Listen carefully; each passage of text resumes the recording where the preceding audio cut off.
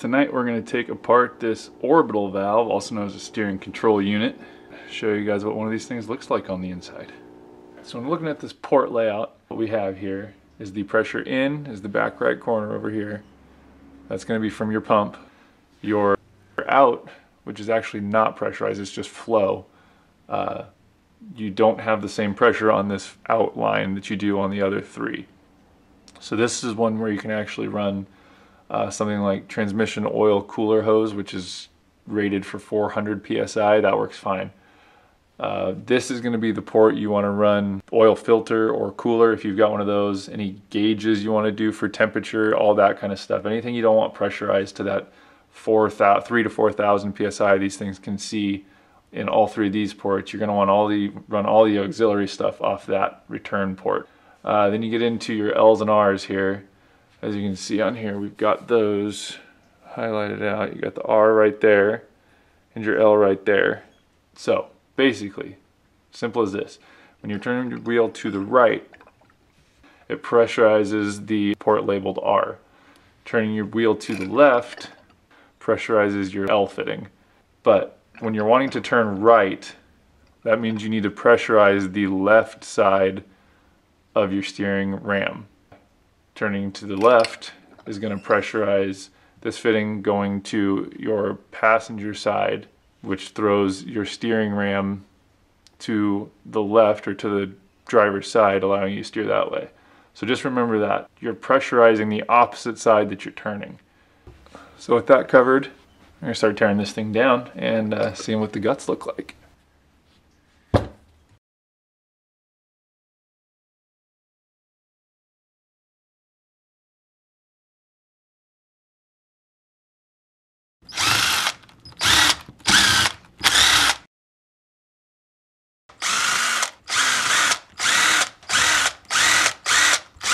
Kind of nice with the 12-point head because your bolt size is your socket size. 12 points on there, 5/16 bolt, 5/16 socket.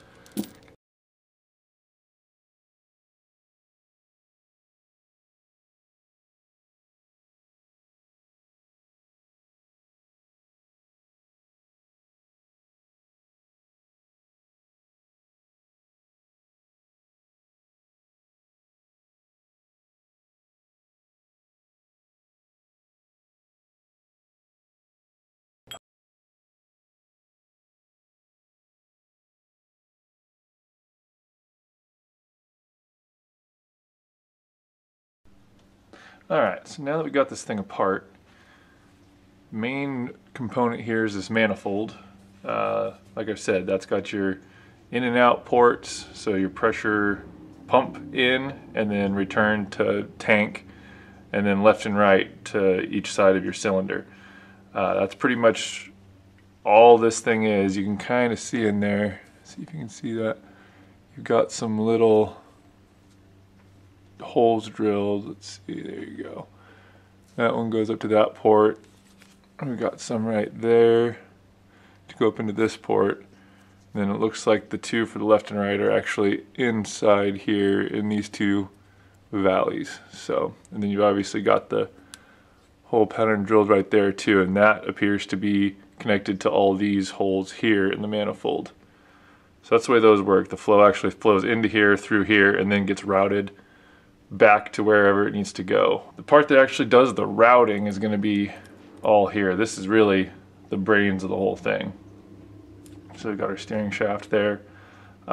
We've got this section here, which is your valve section. This is going to be what controls where the flow is going. You can actually see if I take this, put the steering shaft back in there. These springs in here actually allow it to rotate one way or the other. When you're at neutral position like this, all the valves are open, so everything's getting pressed. Left and right cylinders getting pressure from the pump, and then when you're turning left, block off the flow to one side, and then up here doing that will open the flow to that side. And then turning it the other way obviously closes that side and opens up that side. This is the manifold block that pairs up with this bolt pattern on this. Goes on there like that and just lines up with all those holes. And then this part is what actually controls how much fluid is flowing. So this will be varying size based on how much displacement your orbital valve has.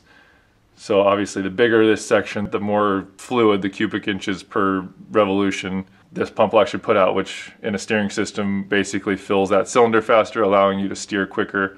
Bigger valves are fewer turns lock to lock because it takes less amount of turns to fill up that cylinder with a larger displacement through your orbital valve. That saddle right there drops onto that pin that's down in there. You can kind of see that down there. You can see. So this pin right here locks onto that to have your drive link, which is this part here. As you can see, that's all rounded over so that as this thing wobbles around to keep that centered, because this is always going to be staying centered in the valve section here. So it has to be able to wobble back and forth in order to maintain that centered layout. So it's all sitting together. You can kind of see back here, especially as I turn this, it opens it up and closes it. So when it opens up, it's pulling fluid in. This will pressurize too, because that mechanical push through there will pressurize that fluid. That will force fluid into each of these or pull it out of each of those, and it'll help route it through the valve section, and that'll steer it to the left or the right or straight back to the return tank if everything's open. Little overview is you have fluid coming in through the manifold here. The rotary action here will pressurize your valve section, and when you turn, your valve section is going to open up certain ports to allow the pressurized fluid going in, or it'll block them off to prevent it from going in. So that's what gives you a left or right action from your steering wheel. That's basically how these things work. We'll get this thing back together now, replace all the O-rings, and hopefully stop the leakage.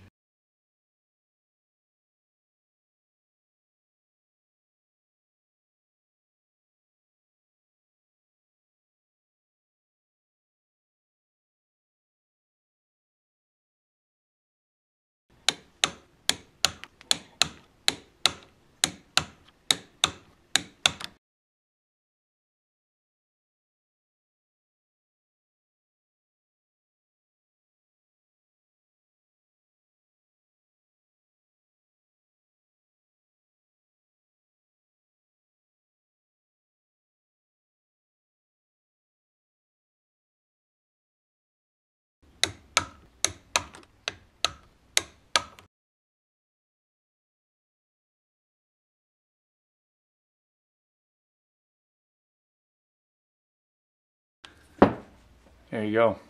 All rebuilt. Hopefully no leaks. Thanks for watching.